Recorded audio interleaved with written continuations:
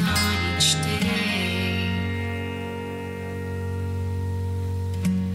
Let me rise and seek your face.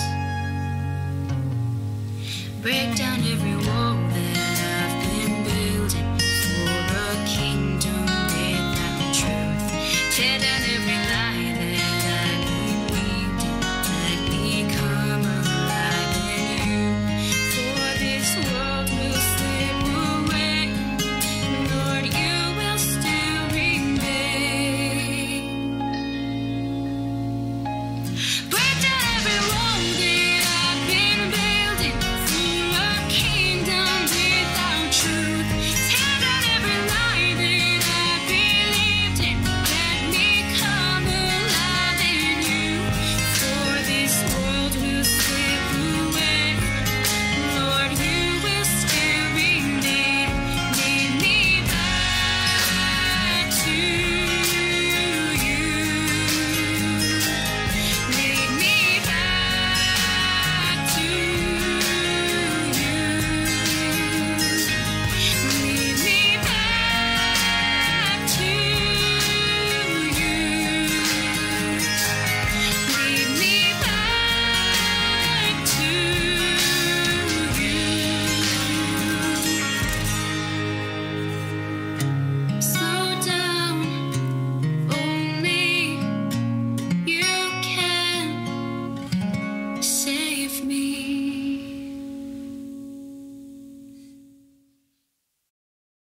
Good morning. Welcome to worship with Hillier Memorial Christian Church. It is a gift to be here, gathered even in our separate places, together to worship. We serve one God who is in every place at all time. And so it is fitting that even though we are in many places, we too can still gather and can worship our God together. If you are visiting with us, know that we are so glad to have you as part of our community this morning. We would welcome the opportunity to connect with you, either in person or virtually, depending on whether you're located in the Raleigh area or not. You can reach out to us by sending us an email to info@hillierchurch.org. We would welcome the opportunity to be in prayer with you and for you. We invite you to gather some communion elements as we celebrate that special meal together later in the service. And also invite you, as you are able, to consider supporting Hillier's mission and ministry through your tithes and offerings, which you can do online at any time at hillierchurch.org/give. In the time that we're going to share, let us enter into a time of prayer. As we have a few moments of silence, let us think about our country, our world, wildfires, and hurricanes, beginning of a season as well, some unstable weather, and so we think about those things. But we think about the calls for peace all over the world, and people in our own congregation that we would want to hold close and seek God's gifts of comfort and peace and strength and healing. So let us be in a spirit of prayer.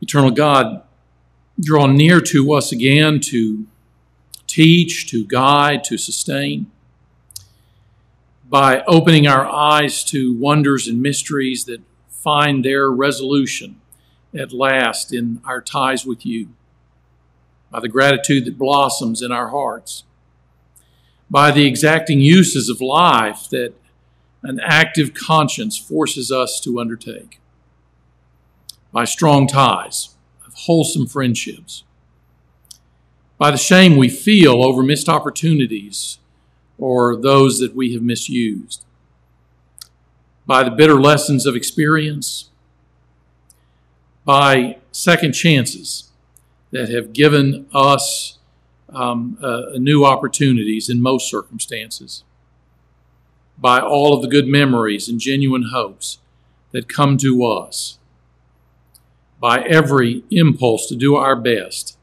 for the sake of others, by the abiding memory of Jesus on this earth and his continuing presence with us in this world. And so draw near to us, O God, in every circumstance. We remember unto you with mixtures of shame and pride those events in our communities that have not led us to be the kinds of people that we would want to be, those things that we have ignored, those things that we have allowed to pass without protest. Again, O God, in every corner of the world, it would seem, cries go up. Tragedies, pain, innocence hurt, thousands lost, the energies of lifetime shattered in moments. So be the good shepherd in the midst of pain and rubble, and stir our hearts to both care and serve. Keep close to you those who sorrow in these days without relief, and lead them toward the depths of faith and hope and love. In Christ's name we pray. Amen.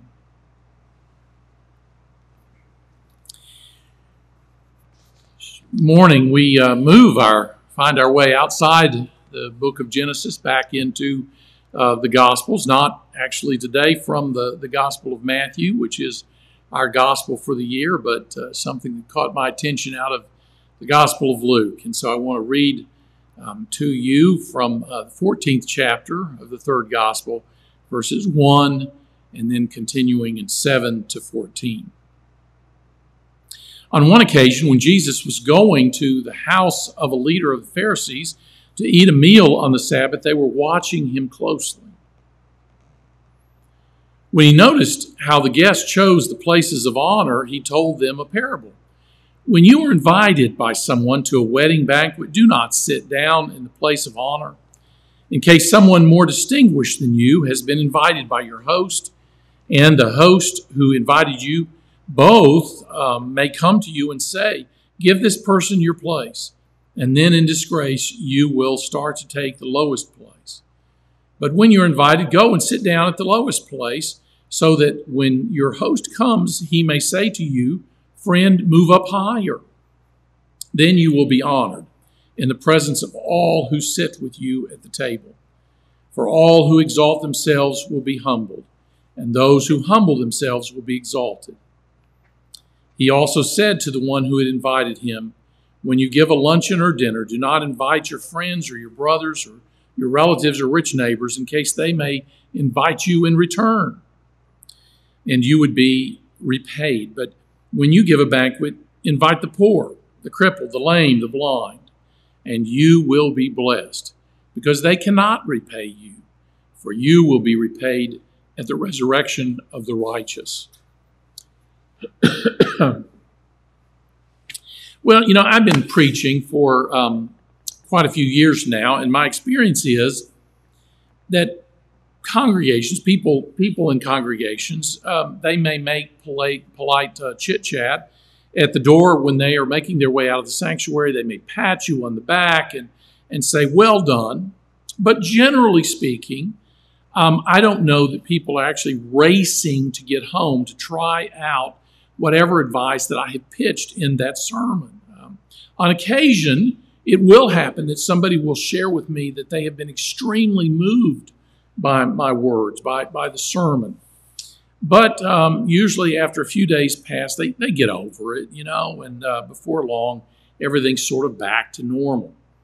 So my experience of how people are going to model their lives to sermons that I preach, to the injunction that I place in all of those, my expectation doesn't really go through the roof. In fact, when it happens that somebody is trying to model something that I've said in a sermon, it surprises me probably a lot more than it surprises you. Like something that happened a few years ago in Wilson, they hold an annual concert, a Music for Hope concert. They hold it at First Christian Church. We began it in my time there, and I suppose I'm thinking about this because actually this year's concert for this place that Linda is the executive director of, Benefit, is going to take place 2 days from this recording.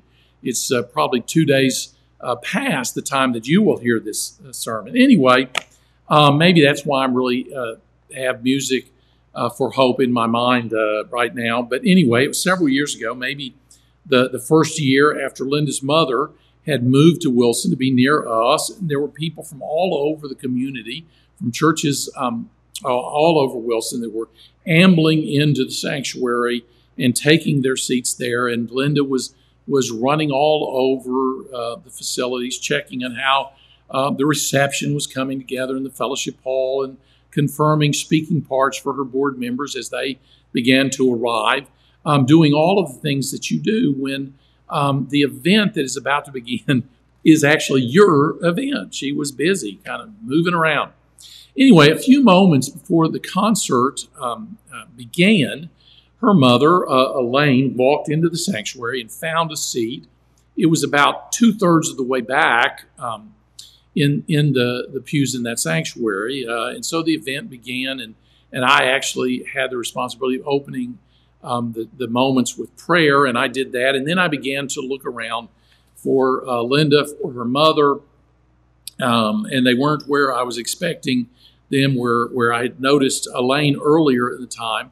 But instead, they were actually up this time on the third pew on the right side, much closer. And after the concert, I learned what had happened. Linda whipped in to the sanctuary, and she located her mother sitting near the back. And she said, "No. Move up front, up here on this third row. Move you up there." She says, "You'll be able to hear better. You're going to be able to see better. This is where you need to be." And so what happens there is Linda comes in and sees her mother sitting back there in those last few pews, with the riffraff that sits in those back pews, and insists on moving her up to a place where she's now sitting with the church's aristocrats. She had taken a lesser seat, but she got moved up into a more honored place. I guess what I'm saying is that it really wouldn't hurt the rest of you people to listen to me, to what I'm saying, and to try and put my words into action. Your lives might improve if you follow what I'm saying. Anyway, it just kind of surprised me that my mother-in-law knew that much about Scripture. Who knew that she knew how to handle those kinds of situations? Anyway, this little story that Luke gives us isn't really about where we sit in worship. It is, of course, a story about sitting at a dinner engagement, and I suppose we've all had that kind of experience. We go to some fancy sit-down affair, and when you get your name tag there, that's where you're going to discover which table you're at. And you get that name tag, and you look at it, and you see it, to your horror, table number 63. And so you begin to move around the hall, and it's happened to me like that. And when I find the table, I will lean over to Linda, and I'll say, "Man, they put us with some old duffer who looks like he can't even hear. We're going to have to be repeating ourselves all night long. And I don't know. There's several other people there. I think they're going to be gumming their food. I don't know, all through dinner." And that's where my wife will pause and sort of give me the once-over, and she will say something like, "I imagine that's what they've been saying since they saw that you were coming to sit at their table." Anyway, if I can be serious for a moment, and I don't know that I can, I will tell you this, that I'll tell you what my experience has been in those situations. When I have been seated at table 63, I have met some of the most interesting people and had some of the most charming conversations, all with those people who've been seated with me at table 63. The key is, of course, not to judge people before you get to know them. And if and when you do make those inevitable judgments, as we will do, it helps if we bring a different set of evaluations to those inevitable judgments. A different set of evaluations than people are generally working with. And you know exactly what I'm saying here. It's not hard to figure out how the world judges you and me. We have an inkling about that. You see, on a scale from 1 to 100, I figure that I'm about a 70. I mean, it wouldn't even be that high if not for Linda boosting me probably at least 10 or 15 points. But there I am, I think around a 70, college educated, a minister, and a minister serving a fairly respected and significant congregation in the community. No outstanding warrants. So, there I am, a 70, maybe high 60s, I don't know. Better than many people, better than, I think, convenience store clerks, better than used car salesmen, better than people who own laundromats, but not as good as bank presidents, or not as good as physicians, not as good as business executives. And I am supposing that life has also shared with you exactly where you fit in this scale. Waiters, waitresses, professors, and professors that are tenured, professors that are not tenured, public school teachers, certified public accountants, choir directors, if I may say. And the point is, I know roughly where I fall on the scale, and so do you. And other people know where we fall on the scale. In fact, there is a fellow in Wilson that I know, and when I run across him just in some place, a grocery store or something like that, some offbeat place, his interest in talking to me might be quite high, but it depends on where we run into each other. A restaurant, he is some public place, we can have a very nice chat, but if we bump into each other at some higher class event, say a Barton holiday reception at the president's house, I will see that while he's talking to me, he is surreptitiously glancing around the room to see if there is somebody else that he can talk to, somebody who's better than me, seeing if he can take the 70 and move it up to an 85, maybe even a 90. Well, I hope that I have made this whole discussion crass enough that we can all agree that this is a terrible way for us to kind of interact with other people, especially to interact with them for the first time. The truth is, generally speaking, people can be very, very interesting if we give them half a chance. When we end up at home that night after sitting at table 63 for a couple of hours with folks, I may say to Linda, that clown that was sitting next to me, he talked all night about canoeing in Canada. But that might only beg the question of whether he actually was the least interesting person at the table. Was I able to engage and to take in some things that maybe I had never taken in before, so that by the end of the evening I had learned a few things that I hadn't known before about Canada, or about canoes, or about portaging small boats, or what you do when you lose a paddle, or whether you can paddle faster than a bear can swim, or anything else. Was there anything that I was open to learning in that time at table 63? I remember another incident that happened to me several years ago when I was getting my hair cut, and I was sitting in the barber's chair, only to be mesmerized by a conversation that was taking place there about who was the best taxidermist in Wilson, North Carolina. And apparently, of the 6 or 8 people there that were getting their hair cut or waiting or cutting the hair, I was the only one who had nothing really to add to the discussion. One guy had just had a 10-pound bass mounted, and another guy told us that he had a bobcat running around on his property, and he wanted to shoot it and have it mounted, but mounted with a rabbit hanging out of its mouth. He didn't want to use the person that he had used the last time he had an animal mounted, because she didn't do a very good job on that last kill of his. And I came home, And knowing nothing about the subject, I looked up taxidermy on Wikipedia. And you see, I did it because I needed to educate myself a little bit, or else I was going to just have to start letting my hair grow into a ponytail. If I was going back there, I needed to know something for that kind of discussion. And maybe you know all of this, friends, that in addition to the traditional skin mount and freeze-dried techniques, there is an increasingly popular reproduction mount that is being used these days. And it isn't even real taxidermy, I understand. It's recreating an animal's looks by photos and by taking careful measurements, and then creating a model out of resin or fiberglass.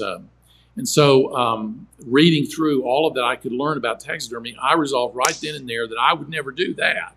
I would never have some sort of fake animal hanging on a wall in my den. Only real animals, or animals at least that used to be real. My point, if I can remember it, and who knows if I can, my point is that people can be kind of interesting, even in offbeat kinds of ways, if you just give them a chance. Now, I know that the action of this parable isn't really about how we avoid people that we have deemed to be uninteresting. It's about how we react to people that we deem to be not as good as we are. Jesus comments on the sort of people who make up the guest list on this dinner that he is attending. Now, I read once that in this gospel, this is the third dinner invitation that Jesus accepts from a Pharisee, and I checked it out just this past week. It's true. I've been checking it out. The first was in the 7th chapter, where Jesus is anointed by the sinful woman who pours the perfume on him and washes his feet with her tears. And then the second meal with Pharisee takes place in the 11th chapter, where Jesus is criticized for diving into the food without first washing. And then there is this meal, where Jesus determines that there were folks like me, I suppose, who not only didn't get assigned 63, but people like me who didn't even get invited at all. Invite the poor, he says. Invite the poor and all of those people who won't ever be able to repay you and reciprocate. Now, by now, I have so confused myself that I'm not sure I have the least idea about what this story even means. But if I were to make a guess, I think it might be that we need to be careful about how we judge people. Do not judge, and you will not be judged, Jesus tells us, 8 chapters earlier than where we read this story. But, we do judge, and honestly, we have to. How can we chart our own way? How can we raise children? How can we be guided in our living if we don't make some decisions about life around us? How can we steer our own lives without making judgments? I think instead what Jesus is after in all of this is to say, when you judge, be darn careful, because most of us haven't demonstrated much competence in the matter. We judge on all the wrong criteria. We look at money and status and how much education people have, and we look at the kinds of clothes that they wear and how well they speak. There have been many studies demonstrating how good-looking people are more successful than plain-looking people. We, meaning almost all of us, tend to judge people on all of the wrong criteria, including how we judge ourselves. What number did I give myself? A 70. Would I be surprised if I discovered that Jesus said, no, Gary, you're being a little generous about yourself there. I have you down as an 11. And that is really on a very, very good day for you. Well, sure, I'd be shocked to get a score like that. As I have that master's degree and I'm the minister of of a fine congregation, and I have no outstanding warrants. But Luke seems to be absolutely sure that Jesus doesn't judge as the world judges. And I'm not just talking about judgments like social standing. I'm talking about how Jesus judges goodness and who is good and who is not good, who is righteous and who is not righteous, who was by every standard the world would have judged a very good and righteous person. And it's revealed by who he invites to sit at the table with him. I would say, do not judge, but of course you and I will judge. And for the sake of Jesus, let us experiment, though, with some different criteria for the way we do our judging. God help us. God bless us. Amen.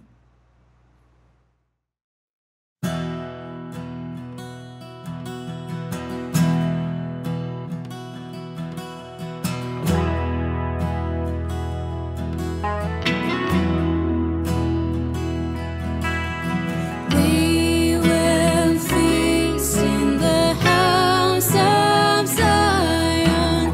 We will sing with our hearts restored.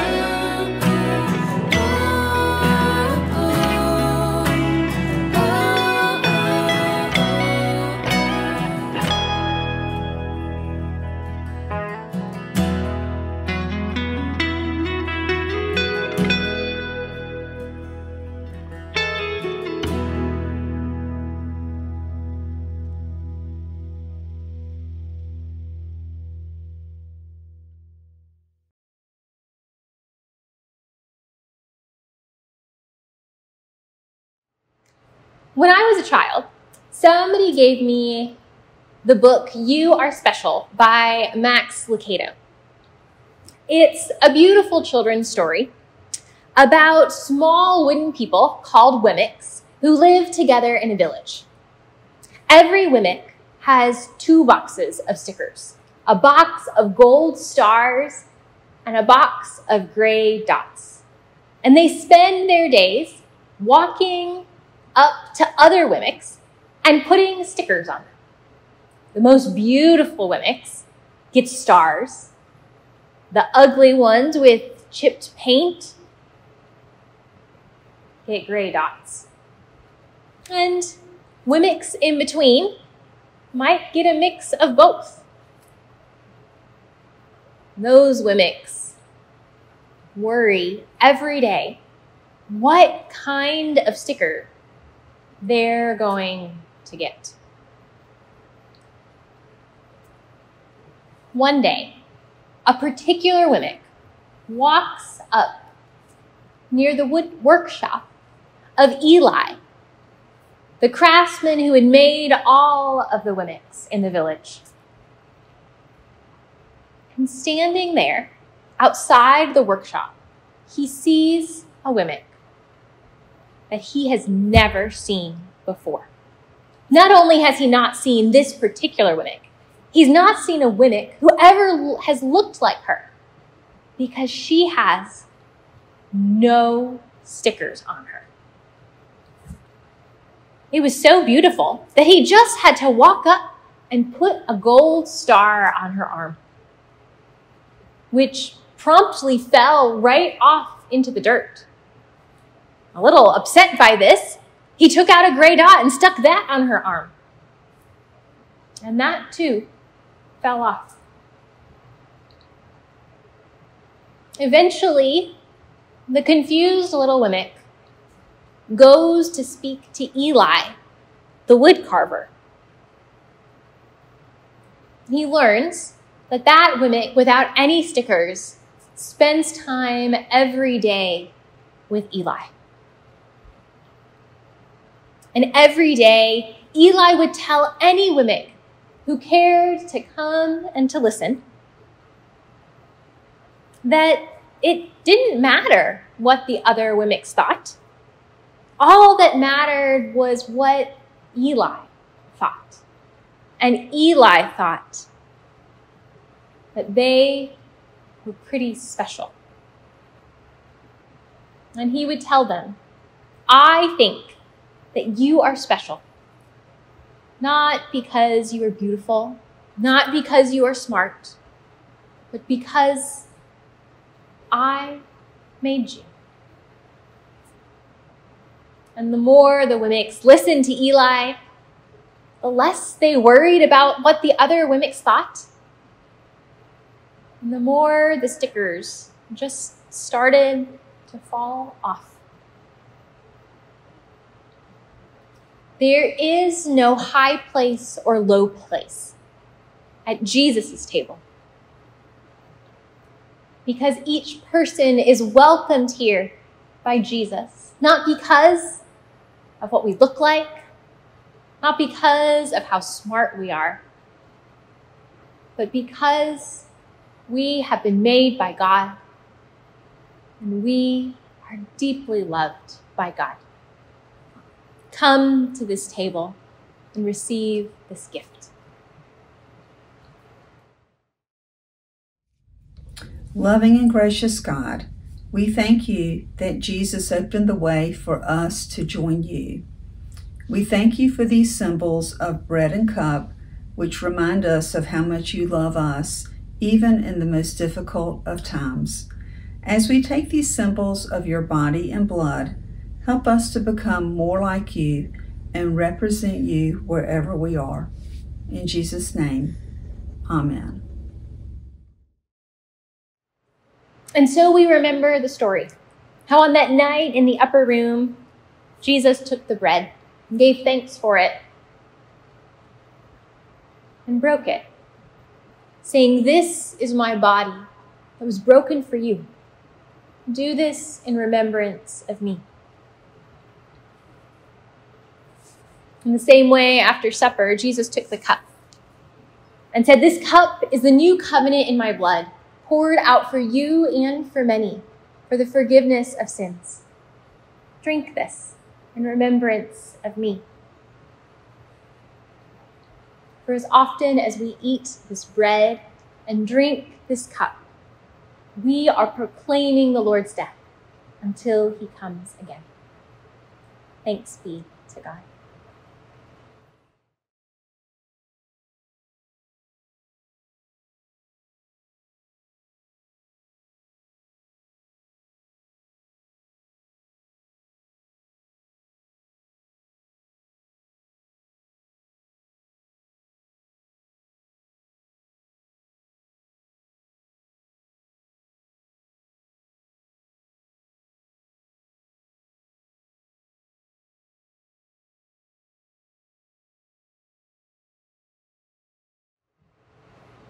And now, with gratitude for the gifts we have received at this table, let us offer together the prayer Jesus has taught us, saying, "Our Father, who art in heaven, hallowed be thy name.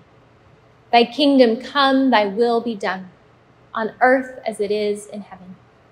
Give us this day our daily bread, and forgive us our trespasses, as we forgive those who trespass against us. Lead us not into temptation. Deliver us from evil. For thine is the kingdom, and the power, and the glory, forever and ever. Amen.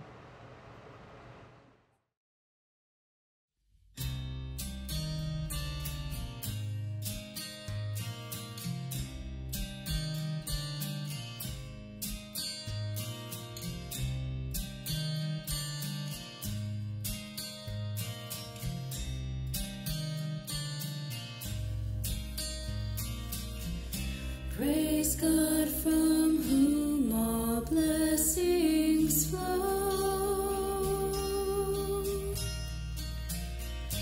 Praise him, all creatures here below. Praise him above, ye heavenly hosts. Praise Father, Son, and Holy Ghost. Praise Father, Son, and Holy Ghost.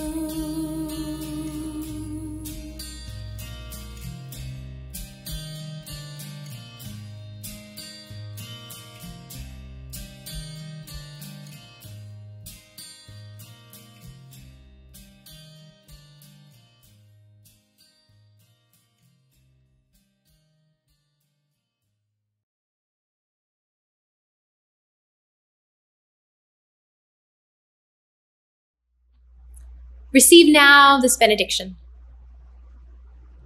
Hear these words of God spoken through the prophet Isaiah. When you pass through the waters, I will be with you. Through the rivers, they shall not overwhelm you. When you walk through fire, you shall not be burned, and the flames shall not consume you.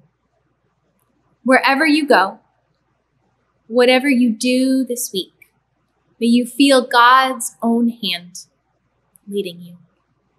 Go in peace, friends. It's a gift, as always, to be together in this time of worship. We invite you to share this message with others in your community. We are grateful for this time of worship